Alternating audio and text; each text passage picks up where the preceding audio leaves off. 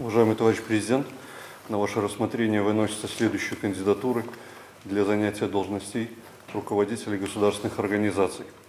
Рыбаков Андрей Алексеевич представляется на должность генерального директора открытого акционерного общества «Беларусь-Калий». С сентября 2018 года работает председателем концерна «Белнефтехим». А также Икан Илья Валерьевич представляется на должность председателя концерна «Белнефтехим». С марта 2023 года работает генеральным директором открытого акционерного общества «Полоцк-Стекловолокно». Почему же Андрей с должности министра фактически уходит на предприятие? Уважаемый товарищ президент, он 6 лет работает министром у нас. Ну, что у нас есть побольше? Придя с принципа... Нет, ты подожди, ты мне не начинай забор городить, ты мне скажи, главное, в чем причина? С твоей точки зрения. С моей точки зрения, кадровая ротация. И все-таки Беларусь-Калий в нынешних реалиях – это важнейшее наше предприятие. И нужен человек с определенным опытом. Но это ему что, головная боль нужна это? Там же проблем в связи с санкциями хватает. А тут он спокойно работает и уже привык. Фактически концерн «Белнефтехим» – самое санкционное министерство в нашей стране. Десятки предприятий концерна находятся под санкциями, у него есть опыт, поэтому в том числе и санкционные... Он сам туда согласился или вы настоятельно с премьер-министром его заталкиваете туда? Он сам туда согласился идти, руководитель. Андрей, в чем дело? Товарищ президент, меня затолкнуть, наверное, это неправильное слово. Как бы столько лет в санкциях и толкать меня. 2 года я уже курирую Беларусь-Калий по вашему поручению. Да, я это знаю. Действительно понимаю, что это сегодня один из важнейших ресурсов нашей страны. Действительно попали под санкции. За 2 года многое сделано, но еще предстоит многое сделать. Поэтому иду с пониманием того, что мой опыт, который я приобрел, уже несен. Но ты понимаешь, что это нелегко там будет? Я до конца не представляю, но очень много понимаю. Мне хотелось бы, чтобы ты представлял, что это нелегко. Во-первых, это коллектив огромный, градообразующее предприятие. Да что там говорить, градообразующее, государствообразующее предприятие, важнейшее. Проблем там накопилось немало, которые надо решать. И ты вот с таким спокойным характером, хоть с должности министра, туда попадешь. Где надо и жесткие принимать решения. Не всегда у меня спокойный характер. Ну и насколько я знаю тебя... Бывало разное за эти годы, поэтому вполне осознанно. Присаживайся. Я не стану тебе какие-то задачи ставить. Правильно сказал, что по моему поручению, настоятельному поручению, ты уже 2 года как окунулся в работу Беларусь-Калия. Ну, я просто как чувствовал, что у Ивана Головатого, когда же контракт заканчивается, и придется нам подбирать человека. Но я не говорю, что я тогда думал о том, что ты будешь работать на Белкалии руководителем. Но знаю, что ты вдумчивый человек и вникаешь серьезно в проблему, если она существует. Поэтому не ставлю задачи, знаю, что и затраты там, вот мне целую справку основную написали, приличные, надо их снижать, затраты. Уверен, что ты знаешь, как снизить и добавленную стоимость, в том числе на одного работника надо поднимать до уровня мировых. И надо в подведомственных организациях наводить порядок, так, чтобы они работали, а не бегали за руководителем Белкалия и просили денег, особенно в аграрной сфере.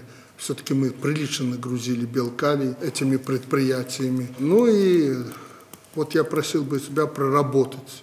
Я не ставил эту задачу раньше, проработать вопрос, с кем это нужно, особенно с россиянами по добыче Белкалия. Цены... Таких цен вообще я не помню в истории. Очень низкие цены на калийное удобрение, хотя работа шахтеров непростая. Может быть, нам с россиянами переговорить, посоветоваться и процентов на 10, может 11 снизить добычу калийных удобрений. Снизив добычу, не то, что дефицит на рынке появится, а все поймут, что это дорогая продукция, и за нее надо платить соответствующие средства. Когда-то мы в моей бытности один раз к этому подходили во времена Рыболовлева, когда он работал в России. Надо переговорить с производителями калийных удобрений о снижении производства. Ну что за бесценок почти по себестоимости, а то и ниже порой продавать этот продукт. Но посоветуйся, потом доложишь, примем решение соответствующее. Но я склонен к тому, что нам процентов на 10, может быть больше, надо снизить производство. Главное, чтобы не пострадали люди, чтобы вовремя платили заработную плату и так далее и тому подобное. Проработай этот вопрос. Что касается Белнефтехима, я знаю, ты знаешь этого человека хорошо, тем более меня что подкупает, что Илья ведь работал в Белнефтехиме. Да. Были времена. Но если ты думаешь, что там легче, чем на Белкале, да ты знаешь, что это непросто.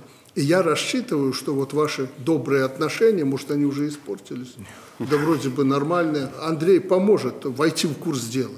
Хотя я сомневаюсь, что ты не в курсе дела, работая, в принципе, в этом министерстве. Но хотелось бы, чтобы у вас сохранились такие деловые, человеческие отношения во имя государства. И у нас Белнефтехим не провалится.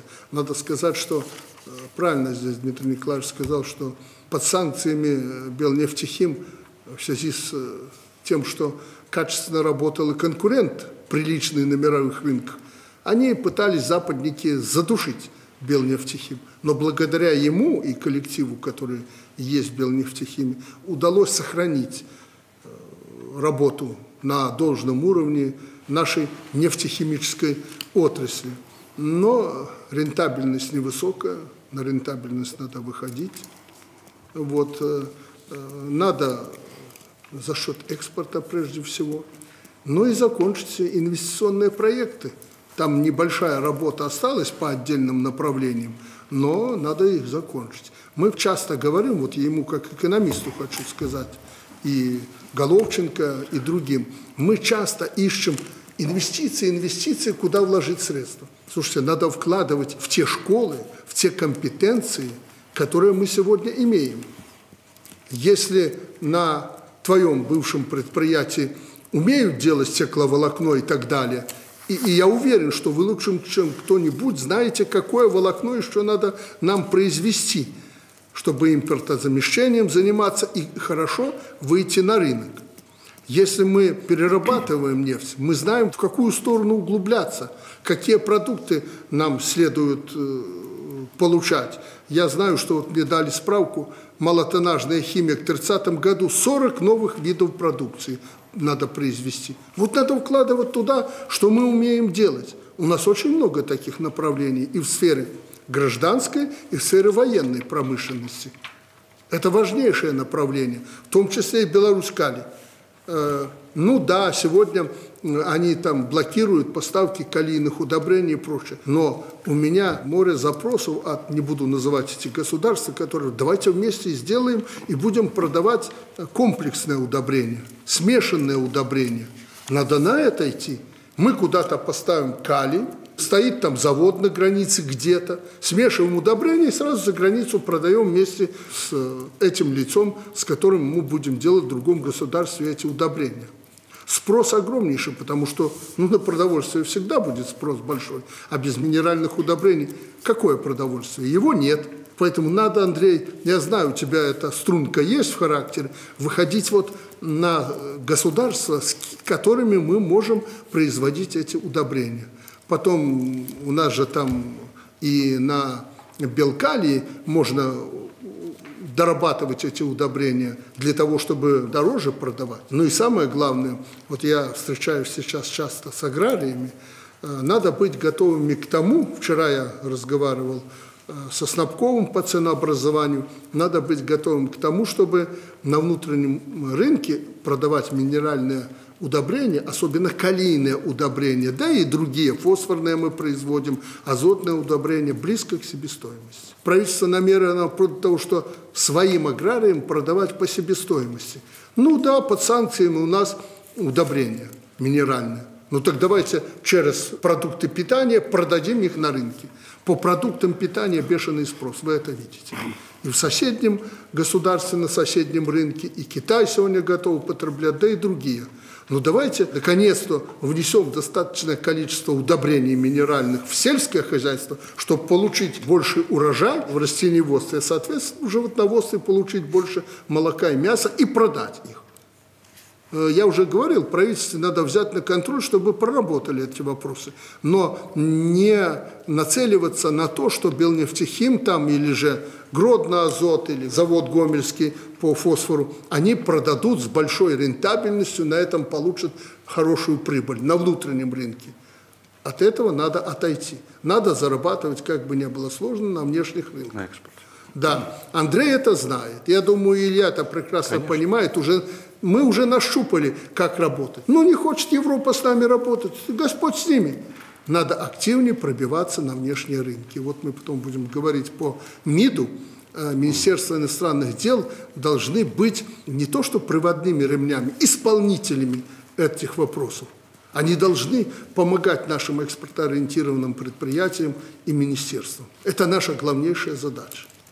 Поэтому я не ставлю ни перед тобой, ни перед Ильей никаких тут конкретных задач. Вы их знаете, вместе работаете и по старой своей памяти, потому что, ну, понятно, белкалий есть белкалий, но по тому объему работы, которую ты до сих пор выполнял, это разные объемы, поэтому придется тебе дозагрузиться и следующий год вместе с руководителем Белнефтехима поработать в этом направлении. Я очень на вас надеюсь. Если нужна будет какая-то помощь, поддержка, или вы увидите какие-то узкие места, говорите. Что касается Головатова, он человек не чужой. Ну, закончится контракт у человека. Не надо долго, правильно мы поступаем, что решили сменить руководителя даже на таком предприятии. Не надо его выбрасывать. Если он нужен будет нынешнему руководителю по каким-то вопросам, не стесняйтесь привлекать его, но надо внести предложение по его дальнейшей работе. Хорошо. При всех недостатках Ивана Головатова опыт у него колоссальный, знания у него огромные. Поэтому посоветуйтесь, Андрей, подключись и внесите предложение по дальнейшему его использованию. Нельзя терять такие кадры. Ну и потом, по большому счету, мы не можем ему предъявить какие-то претензии, что он где-то был плох или он не дорабатывал чего-то. Понятно. Я думаю, ты как министр лучше знаешь это. Ну, есть у него особенности в характере, не совсем плохие особенности. Он всегда был самостоятельным человеком, занимал самостоятельную позицию. Не без ошибок, всякое бывало. Поэтому, понимая и характер его, и особенно знания, опыт, подготовку, его надо использовать. Обижать людей, надежных своих людей обижать нельзя.